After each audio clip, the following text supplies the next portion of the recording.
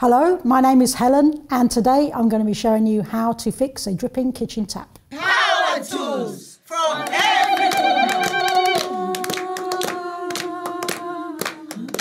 So what you'll need to complete this task is a pair of screwdrivers, one with a flat head, one with a cross head, an adjustable spanner and a set of Allen keys. So as you can see, I've got loads of taps in front of me. There are loads of different types of taps in your house, but the most common ones you'll find in your kitchen sink is this type and this type, and I'm going to be showing you how to fix them both if they're dripping. So before you touch any of the waterworks in your house, you must know how to turn off the water. Now the most common way to do that is by finding your stopcock.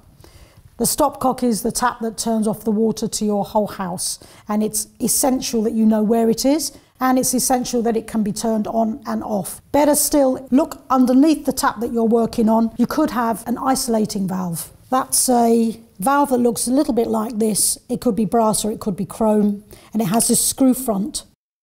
As you can see, the slot on the screw is running in the same direction as the pipe. That means that it's on. In order to turn it off, you'd get a flat-headed screwdriver into the slot and just turn it so that the slot runs across the pipe. Once it's running across the pipe, you know the water's turned off. Power tools for every woman. Power tools for every woman. So let's start with a more traditional sort of tap. I'm going to show you how to dismantle it, find the washer and change it. First thing you do is you unscrew the top, like that. Inside there you'll notice there's a screw. So we undo the screw. You pull that off. If you keep the screw in there, it won't get lost. Next, you take off the shroud. Just literally unscrew it. Something to remember, always put the plug in the sink, because you don't want to lose any of these things down the sink. With your adjustable spanner, there's the body of the tap. You undo this by going anti-clockwise. Once you've loosened it, you can take it off with your hands. Okay, so let's just undo that. And there's the washer. Sometimes the washers are held on by a little nut like this one is. Sometimes they just ping off. This one has got a nut, so I'll need to adjust my spanner down, undo the nut. Again, just loosen it with my fingers, take it out. There's the washer. Pings off. You can see this one's quite ridged and it does need replacing. You can take this down to your merchant and get one that's exactly the same size as this. You simply, once you've done that, you put it back on, put the nut back on. You don't need to tighten it up massively. You just get your spanner and tighten it up just until it stops. You don't have to go mad. Put the shroud back on. Your head with the screw, tighten the screw up, and then just put the cap back on. Turn the water on, job done. Power tools for every woman. Power tools for every woman. So now we're going to have a look at this more modern tap that you'll find a lot on your kitchen sinks now. Let's just move the spout out of the way so you can have a good view of what's going on. You'll see there's a cap here. Also you can unscrew this and that really gives you a good view of the whole thing.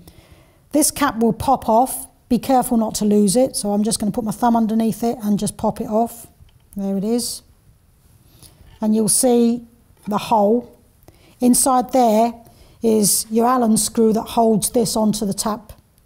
It's a 2mm Allen key you need. Put it in there. Very fiddly, but with this good view, you can see I've got it in there now and I'm undoing it anti-clockwise. Be careful not to undo it too much because otherwise you'll lose it and that'll be a nightmare. So you've undone it just a little bit. A good tip here is while you're undoing it is to wiggle the thing, and when it's loose enough to come off, stop. Then you'll see that the Allen screw stays in and you're not going to lose it. Put those to one side. Then undo the decorative, this is just a decorative shroud here, undo that. That should just be hand tight. Then you'll need a spanner because we're getting now to the business end of it. Anti-clockwise.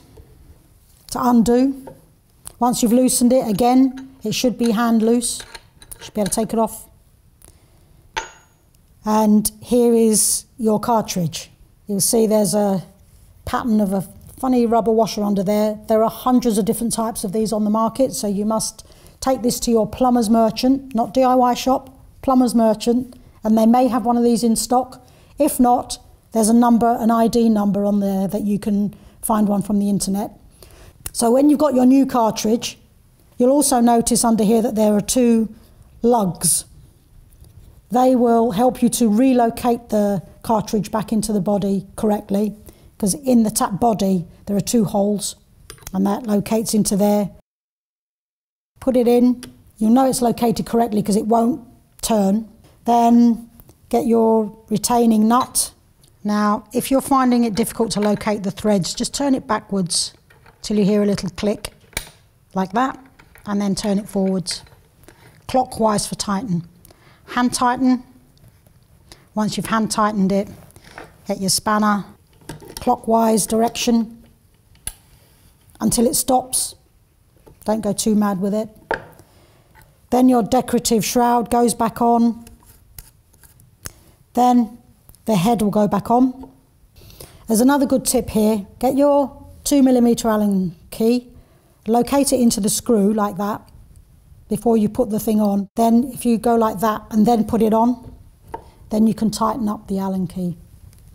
Once it's tightened up enough, you don't have to go mad, just until that doesn't come off. You can put your cap back in, like that, then screw the handle back on. Then you're ready to turn the water back on. A tip here is to leave your taps turned off, and then once you've turned the stop tap on, turn your tap on then. Again, turn your tap off, get your screwdriver, turn your isolating valves on. By the way, there should be one for hot and for cold. Then slowly lift up your lever and turn your tap on and test both ways. You know, plumbing can seem intimidating for the best of us, but you know, once you've got the water turned off, there's not that much that can go wrong. Have a go.